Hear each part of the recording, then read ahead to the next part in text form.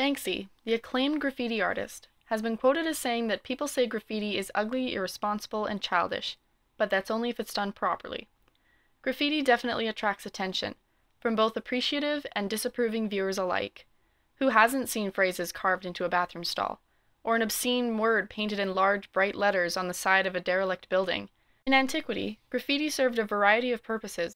Frank J. D'Angelo notes that the term graffiti, derived from the Latin graffiare, meaning to scratch, was used by archaeologists to describe the informal writings and drawings on the ancient buildings of Pompeii. He also states that artists used sharp instruments to carve into plaster and stone surfaces, and charcoal and red chalk for smooth surfaces. In academia, graffiti examples are actually incredibly valuable resources.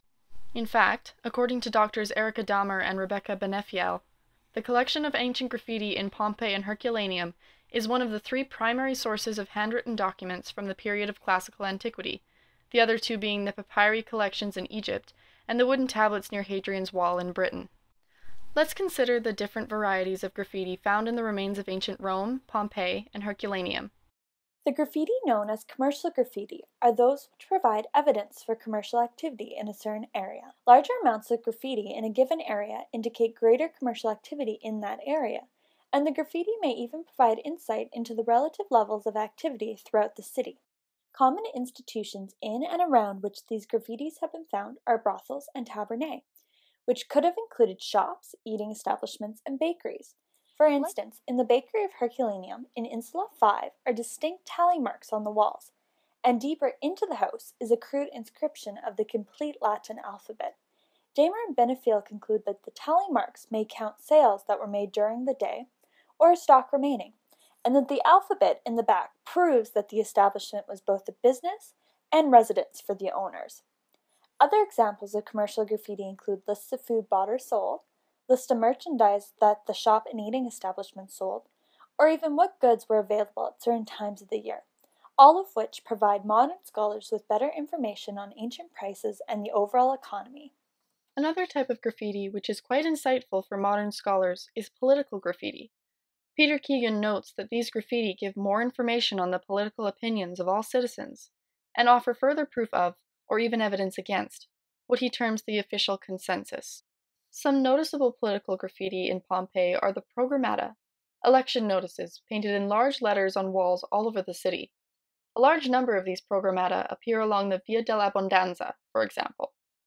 To quote Christina Milnor, "The programmata are the single best source we have for small-town politics in the early empire." Keegan also describes how they follow a general formula, including the candidate's name, the position he's running for, and a verb or phrase entreating the viewer to vote for that person. He even states that over 50 programmata in Pompeii attest to the involvement of women in this political activity. These programmata, then, are quite useful in gaining an awareness of the political life in such ancient towns as Pompeii. Other common types of ancient graffiti, just like modern graffiti, are names and images. In the bathhouse of Herculaneum, for example, one can see the name of a woman etched into the wall in the ancient language of Oscan, which Keegan concludes is most likely the signature of a woman visiting the bathhouse and not a slave. There are also names written onto the walls of the Lupanar brothel in Pompeii. Graffiti artwork is especially interesting, for as Damer and Benefiel assert, although people attempt to associate them with specific beliefs or myths, images in graffiti are likely just the result of the inscriber's personal interest at the time. For this reason, they conclude, one may discover phalluses in or near brothels, boats in port towns, as seen in the Stabian baths of Pompeii, and small artistic drawings on wall paintings, such as the mandalas and flowers on a wall fresco in a Pompeian house. Some imagery is not altogether wholesome, however. Obscene images, as well as obscene phrases, are quite common amongst ancient graffiti and have multiple functions.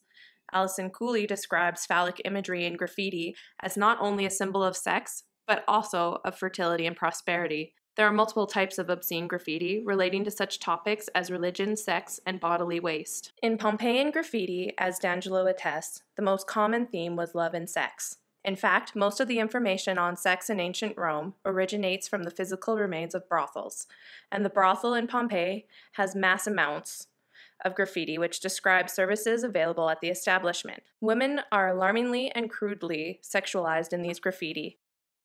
All types of graffiti, whether practical or obscene, whether ancient or modern, serve to express something to their viewers, and therefore provide insight into their surrounding culture. Ancient graffiti are truly valuable resources for modern scholars, as they indicate aspects of everyday life in antiquity.